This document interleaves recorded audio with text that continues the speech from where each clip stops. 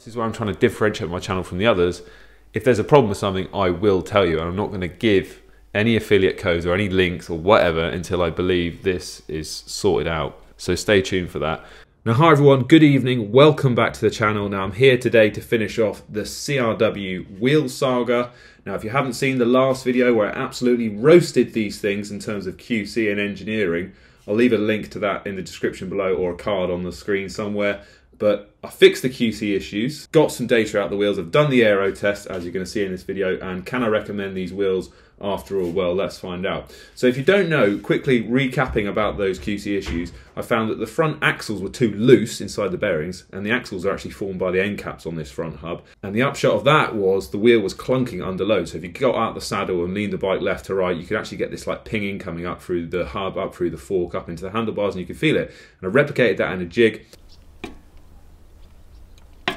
Secondly, was the rear hub. When I came to test the rear wheel, I couldn't even get the rear disc on because the internal threads on the centre lock were just way too tight. I couldn't even tighten it halfway down. Even with 40 Newton meters, I couldn't bottom out the disc. So I fixed that now. Joe offered to actually send me a complete whole new wheel set, but I wanted to get through the testing, I wanted to do the aero testing. So what I actually did is I got some cheap discs that come with the steel lock rings, which are actually a little bit shorter and they've got a bigger chamfer on the first thread. And basically I used one of those steel lock rings sacrificially and I reamed it in and out with some thread cutting compound until that thread loosened off, and now they're nice and loose. Now I can actually use the aluminium lock ring on here if I want to. But Joe assures me, the curator, Joe, who was selling these on Panda Podium, he assures me that all those hubs now are going through QCs to make sure even the DT Swiss lock ring, the aluminium Shimano lock ring, the steel Shimano lock ring like I've got here, they all fit and the threads are, you know, nice and free running after anodizing. And I suspect that they just became too tight after anodizing.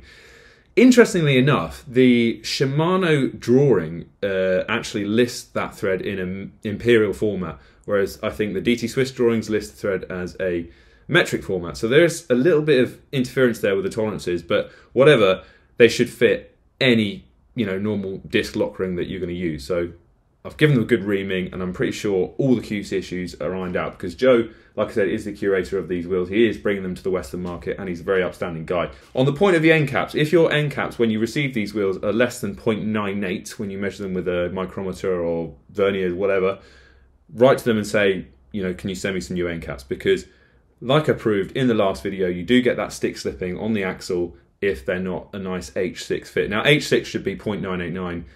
It's difficult for you to measure that without a proper micrometer down to like 2 microns or something, but anything less than 0.98, I believe you should ask for new end caps. I don't think there'll be a problem with that anymore because I believe they've got such a reaming off me that they fixed all the QC issues. So can I recommend these wheels? I think on paper they are one of the best wheel sets out there in terms of the weight, the aerodynamics, as you've got quite a deep rim still, especially on the front wheel, it's still 50mm deep or just over. And you've got 16 spokes on the front wheel. So my prediction was that the front wheel aerodynamics is going to be really good. And I've done the aero test now, and it's pretty gusty, as you can probably hear. So I wanted to test these against the Windspace Megas, but they were really fast aero-wise. So I wanted to get these on and test them back to back whilst we've got the same weather conditions. And believe it or not, you couldn't make this up. The Megas were my fastest on test so far, even faster than the 67s. Don't know why. Maybe it's just better in slightly conditions. These have just gone a smidgen faster, and I'll drop in some screenshots off the device now so you can see the CDA, the lap CDAs. I'm not making this up. This is the fastest wheel I've tested on the protocol. Pretty amazing actually, considering all the problems I've had with this wheel. The front wheel no longer makes any clicking noises because they sent me the better fitting end cap. But yeah, fastest wheel on the test. Pretty cool, like, and noticeably more stable because of the lack of spokes in the front wheel. I think that really helps. But yeah, just a little update. Stay tuned for the Mega test because that was going super good. Those wheels are really impressive in terms of how they're built, and they're the only wheel set I've ever had which don't squeal on the disc brakes in the wet. And I think that's just because the spoke system is so stiff it doesn't go into resonance. It's got a much higher resonant frequency and it's just harder to excite it. So they are silent, dry and wet.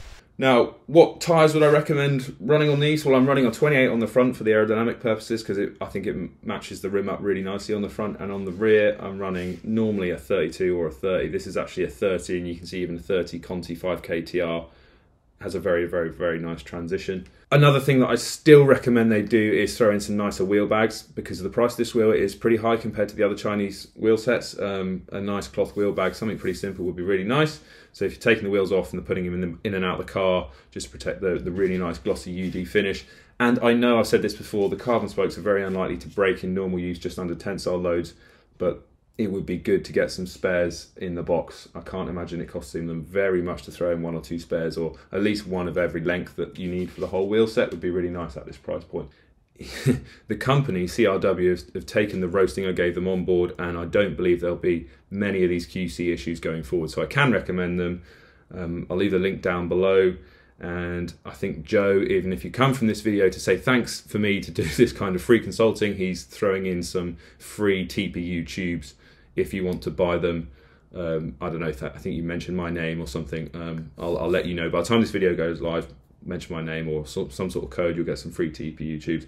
Anyway, CRW, if you're watching, I hope you're really grateful for the free consulting that I did for you and fixing the end cap problem, because it did fix it. It's hard to deny the performance on paper, like the weight of them, under 1,300 grams for this depth of wheel set is very impressive. And they have held their own in the aero test, so it's hard to deny they are a very fast wheel set, but not without their teething issues. But I hope you enjoyed that. Cheers, and I'll see you in the next one.